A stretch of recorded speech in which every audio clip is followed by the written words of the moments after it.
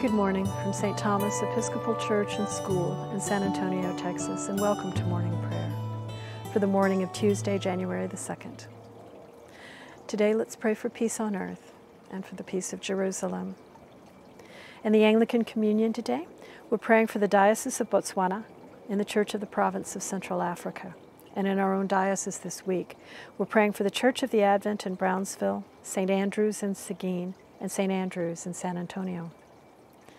We pray for Michael, our presiding bishop, for David and David, our bishops, and for Mike and Allie, our priests. And as always, from wherever you are, please bring your own concerns, intentions, and thanksgivings to prayer this morning. So let's start on page 75.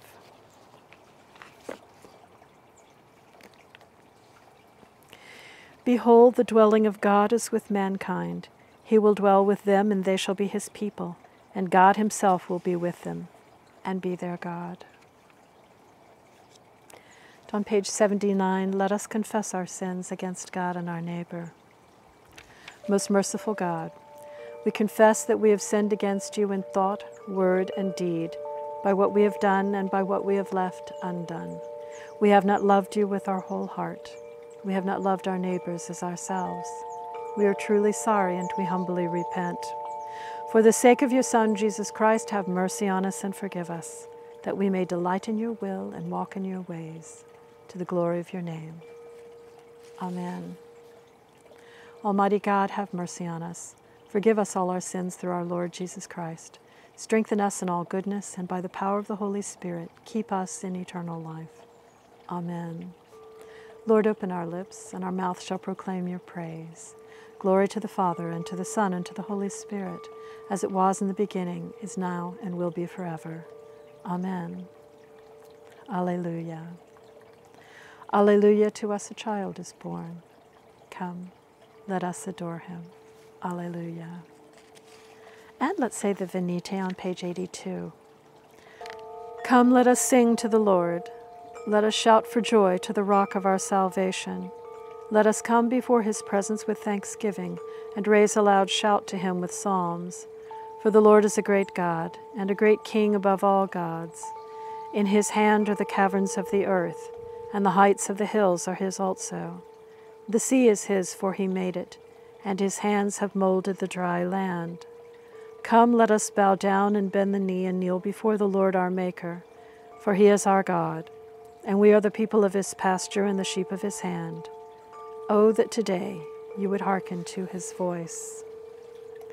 Alleluia, to us a child is born. Come, let us adore him. Alleluia. Our psalm for today is Psalm 34, and that begins on page 627. I will bless the Lord at all times. His praise shall ever be in my mouth. I will glory in the Lord. Let the humble hear and rejoice. Proclaim with me the greatness of the Lord. Let us exalt his name together. I sought the Lord, and he answered me, and delivered me out of all my terror. Look upon him and be radiant, and let not your faces be ashamed. I called in my affliction, and the Lord heard me, and saved me from all my troubles. The angel of the Lord encompasses those who fear him, and he will deliver them. Taste and see that the Lord is good. Happy are they who trust in him. Fear the Lord, you that are his saints, for those who fear him lack nothing. The young lions lack and suffer hunger, but those who seek the Lord lack nothing that is good. Come, children, and listen to me. I will teach you the fear of the Lord. Who among you loves life and desires long life to enjoy prosperity? Keep your tongue from evil speaking, and your lips from lying words. Turn from evil and do good. Seek peace and pursue it. The eyes of the Lord are upon the righteous, and his ears are open to their cry. The face of the Lord is against those who do evil, to root out the remembrance of them from the earth. The righteous cry, and the Lord hears them, and delivers them from all their troubles. The Lord is near to the brokenhearted, and will save those whose spirits are crushed. Many are the troubles of the righteous, but the Lord will deliver him out of them all.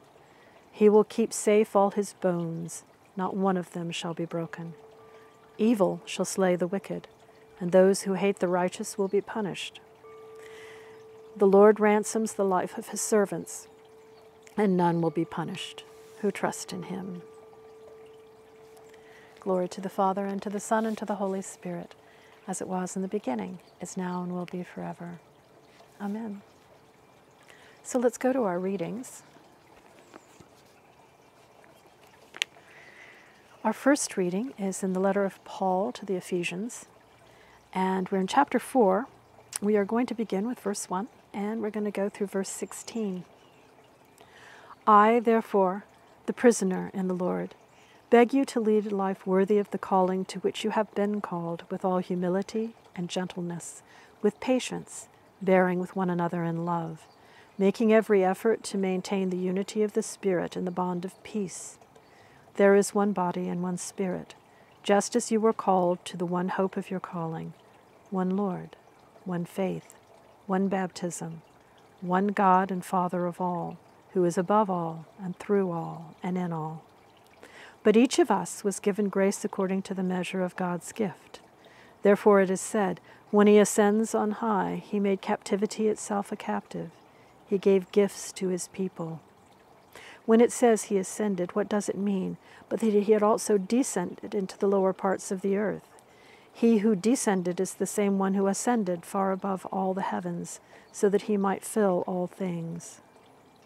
The gifts he gave were that some would be apostles, some prophets, some evangelists, some pastors and teachers, to equip the saints for the work of ministry, for building up the body of Christ, until all of us come to the unity of the faith and of the knowledge of the Son of God, to maturity, to the measure of the full stature of Christ.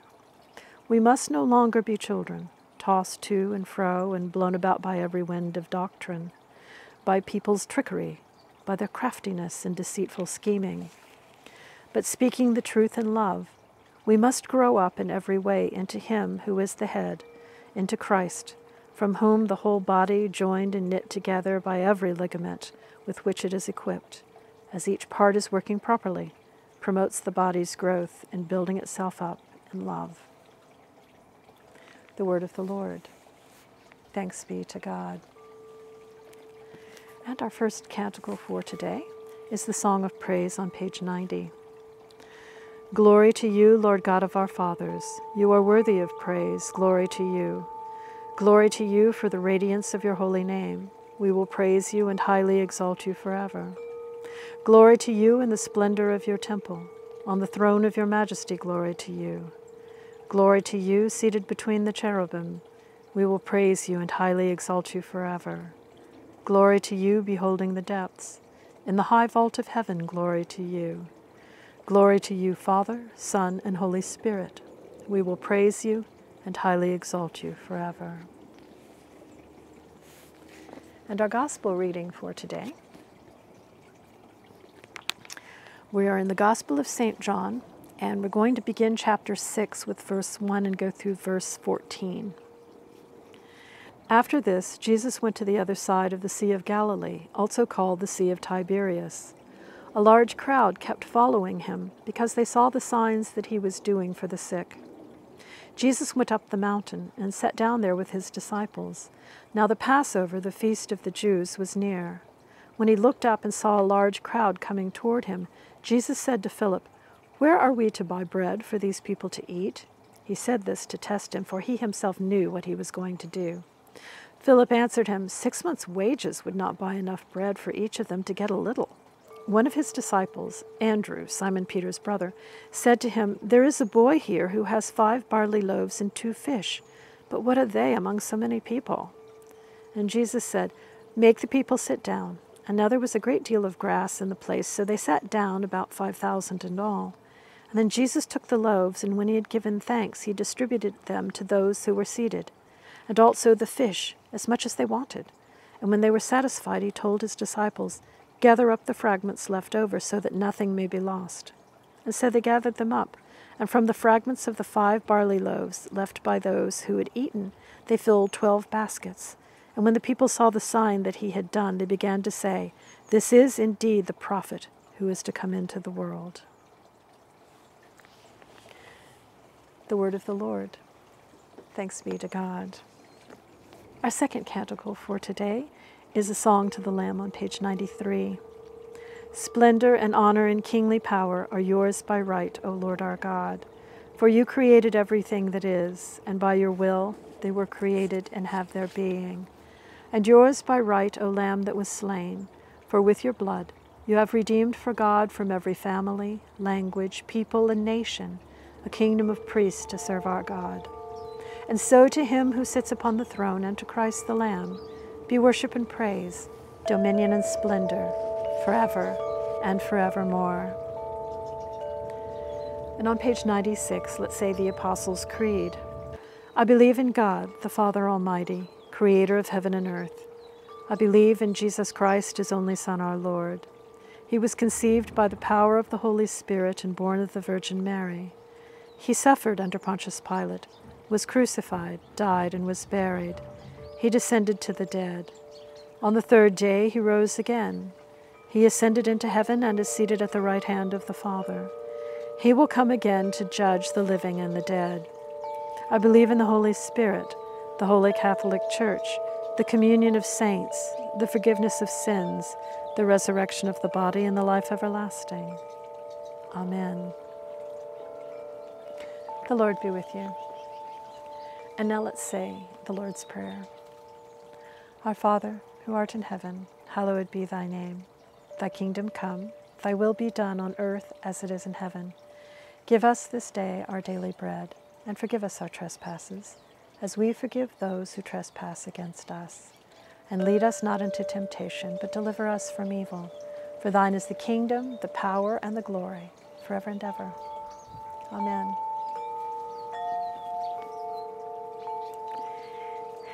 And now let's say Suffrages B on page 98. Save your people, Lord, and bless your inheritance. Govern and uphold them now and always. Day by day we bless you. We praise your name forever. Lord, keep us from all sin today. Have mercy on us, Lord, have mercy. Lord, show us your love and mercy, for we put our trust in you. And you, Lord, is our hope, and we shall never hope in vain. Our collect for today is a collect for the first Sunday after Christmas, and that's on page 213. Almighty God, you have poured upon us the new light of your incarnate word. Grant that this light, enkindled in our hearts, may shine forth in our lives through Jesus Christ our Lord, who lives and reigns with you in the unity of the Holy Spirit, one God, now and forever. Amen. And on page 99, the collect for peace. O God, the author of peace and lover of concord, to know you is eternal life and to serve you is perfect freedom. Defend us, your humble servants, in all assaults of our enemies, that we, surely trusting in your defense, may not fear the power of any adversaries, through the might of Jesus Christ our Lord. Amen. And on page 101, our prayer for mission. Lord Jesus Christ, you stretched out your arms of love on the hard wood of the cross, that everyone might come within the reach of your saving embrace. So clothe us in your Spirit, that we, reaching forth our hands in love, may bring those who do not know you to the knowledge and love of you, for the honor of your name. Amen. And on the top of page 102, the prayer of St Chrysostom. Almighty God, you have given us grace at this time with one accord to make our common supplication to you. And you have promised through your well-beloved Son that when 2 or 3 are gathered together in his name, you will be in the midst of them. Fulfill now, O Lord, our desires and petitions as may be best for us, granting us in this world knowledge of your truth, and in the age to come, life everlasting. Amen. Let us bless the Lord. Thanks be to God. And now let's take a few moments for reflection.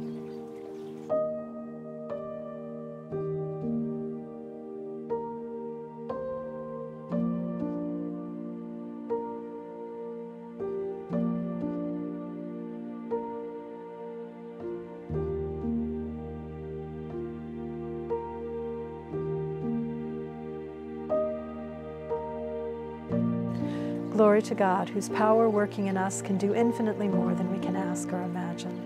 Glory to him from generation to generation in the Church and in Christ Jesus forever and ever.